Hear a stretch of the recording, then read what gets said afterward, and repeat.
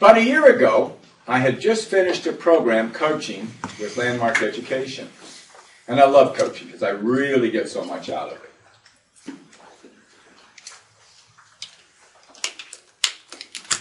When there's only 4 people in the audience, you really notice if they're listening or looking at.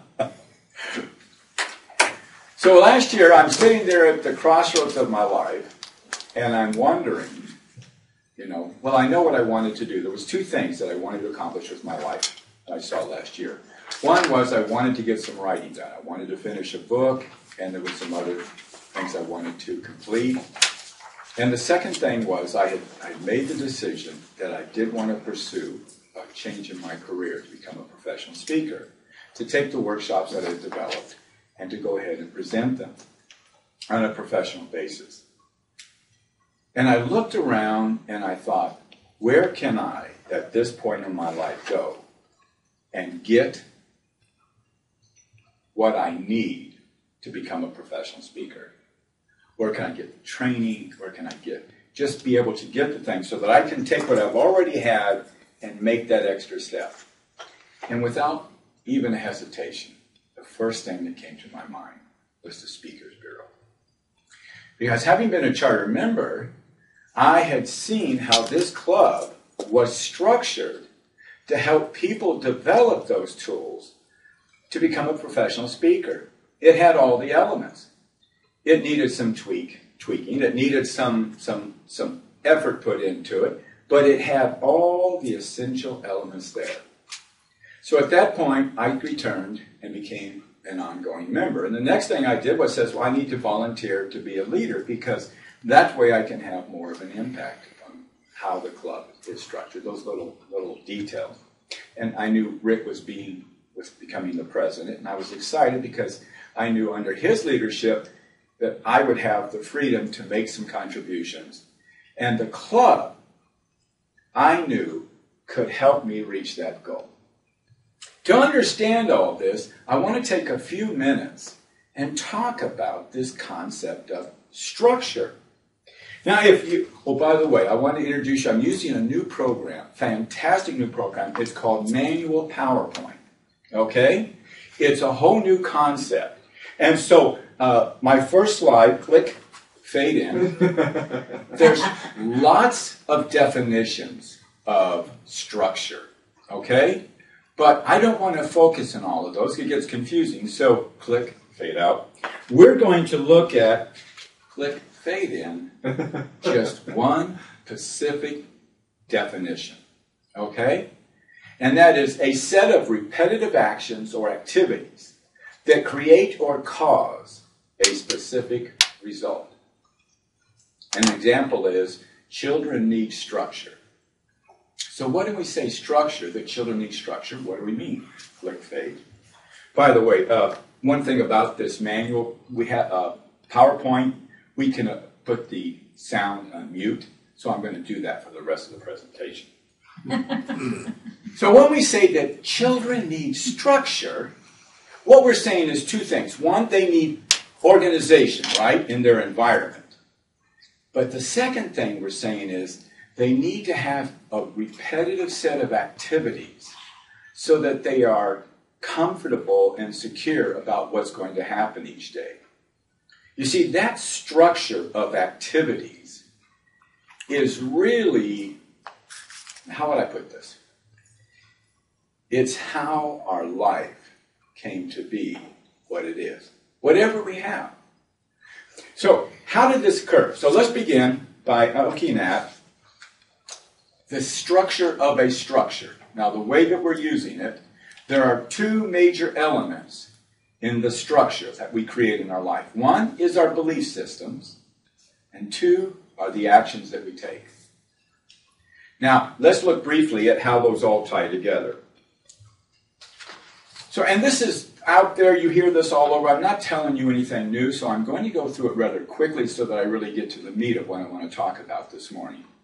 So when we have a belief system, that's a structure. It's a structured way of looking at life. You see, in our beliefs, we believe are the truth.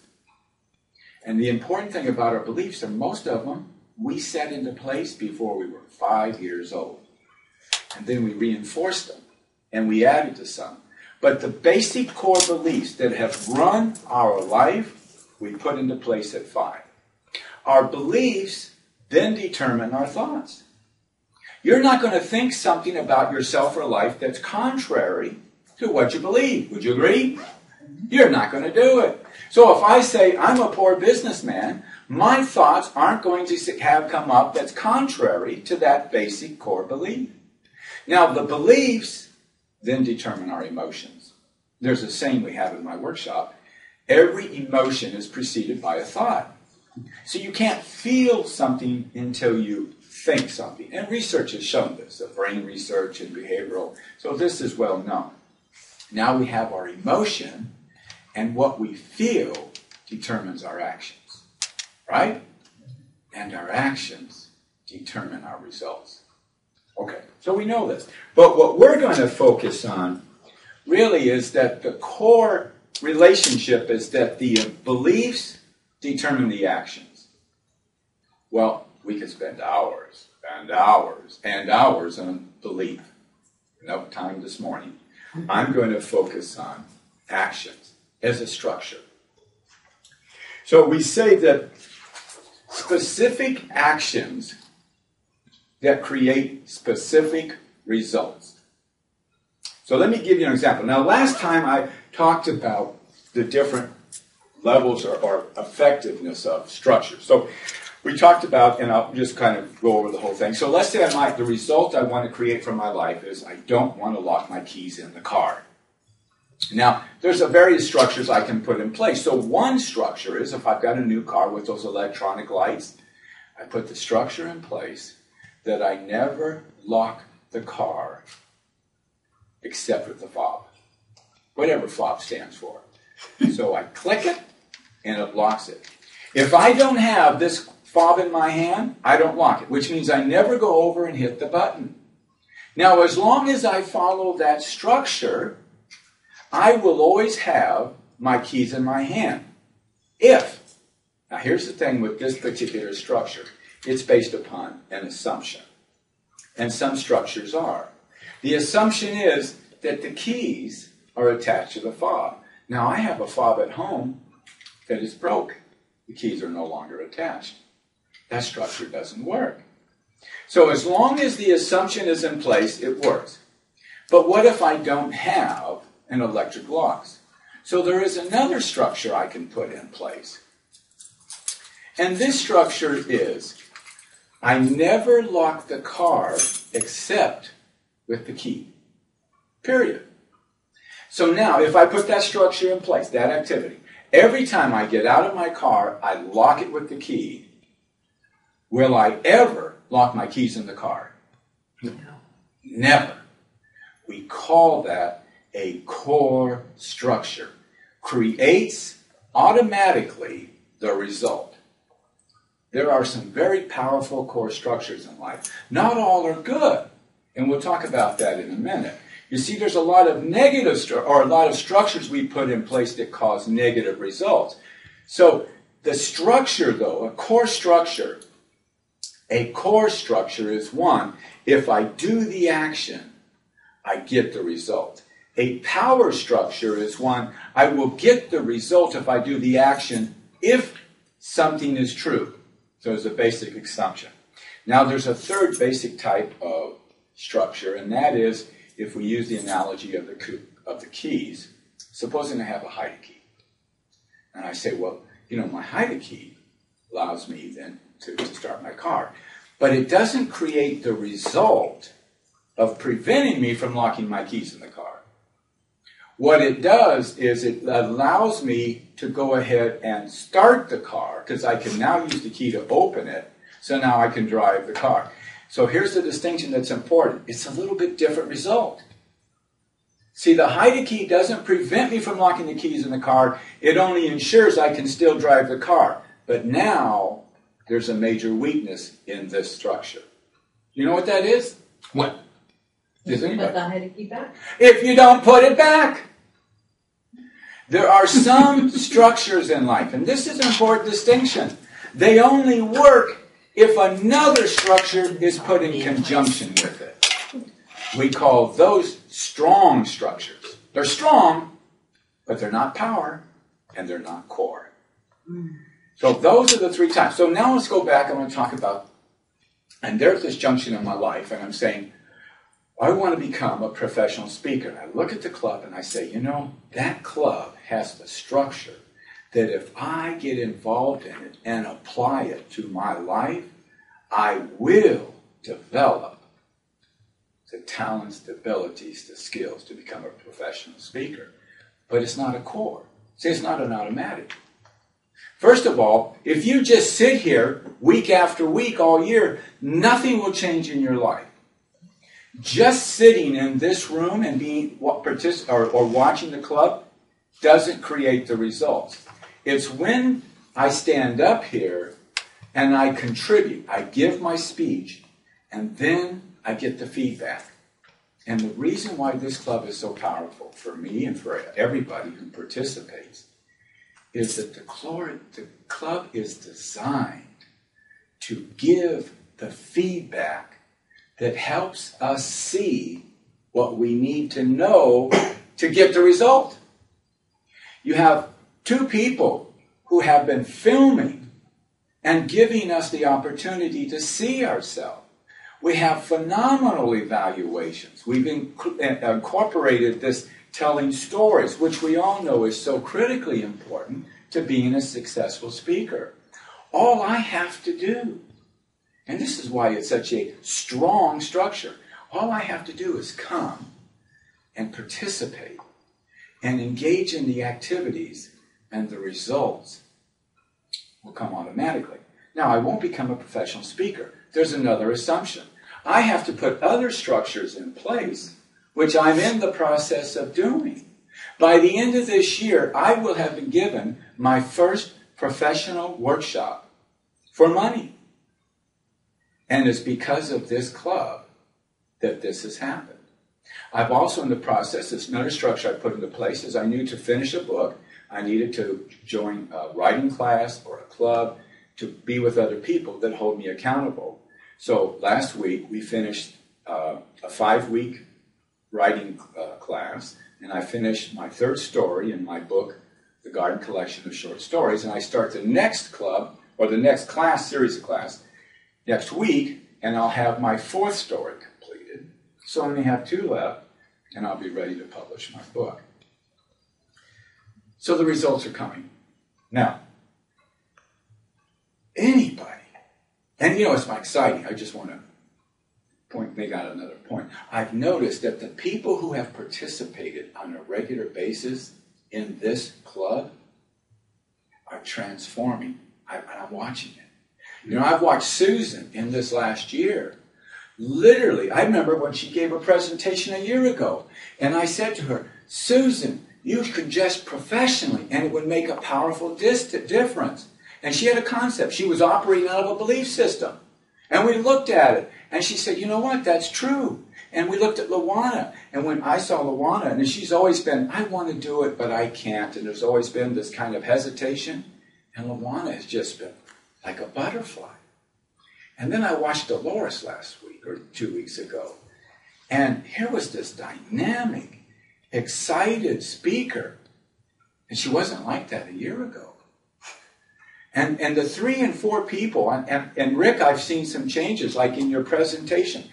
The people who have participated on a regular basis have transformed themselves, which could only happen in this club. That's my opinion, and that's been my experience. Now, as just a point of reference, we didn't discuss this, but Madam Timer, what are we at? Or Mr. Timer. You have 1 more minute before you get the green. So okay. 15. That's great. We're at 14 so we're right on time. Now, so before I go on to my conclusion, I want to just briefly give some feedback here. So have you heard me say something that you would disagree with, that you would say, Cliff, you know, I can see what you're saying and I can see where you're coming from, but and then you have some disagreement with that. Is there anybody that would disagree with something what I've said today? Okay. So then we understand the power of structure. So I'll show you how I'm applying this. Okay, we're looking at, there's only, 5 people here. And we're talking about social networks and all this. And I'm saying, you know, Cliff, you're Vice President of Public Relations. See, there's structures that you can put in place that will cause people to be here. If you do the structure, you get the results. But here's the trade-off. You have to put the energy in. Now, see, emotionally, I have no problem putting the energy into giving a speech. But I do have some problems emotionally putting the energy in to put that other structure in place. And here's my point. If you don't do something different, don't expect different results. So what we're saying is, my structure is right now, I'm doing the same thing I've done all year as Vice President of Public Relations. So we're getting the same results that we had a year ago. So I'm transforming because I'm putting the structure in place to do it. But the structure I'm putting in place as Vice President of Public Relations is to do nothing different. And therefore, there's no different results. Now here's the beautiful thing. If the club puts that structure in place, we will get guests. And if our message is put across and people see the transformation that occurs, this club will grow. And then I won't get all the time to speak that I'm getting. So there might be some selfish motivation on my part. But here's the point, ladies and gentlemen. It's all based on structure. I don't care what it is you have in your life. If you don't like it, it's the structure you put in place. If you want your life to be different, do something differently. Now, I want to conclude by talking about something that is a very important structure, I think, for all of us. And I've become very passionate about it, if you'll notice in the last few weeks. You know, we all are born with what I call our potential for full self-expression. You know, we have this ability, and you know, if you look at any of the great performers or athletes or business people, they didn't start out like that, you see? But we tend to kind of get stuck, right? And you know what it is? See, there's certain belief systems operate in the background that say, well, I can't do this or that, or I don't feel comfortable. So there's a structure in place in the Toastmasters International that's going to occur in 2 weeks that has the potential, the opportunity to transform your life if you know how to approach it. And what am I talking about? The International Speech Contest. Now you say, well, Cliff, I've been doing it for years. What's the point? Here's the difference.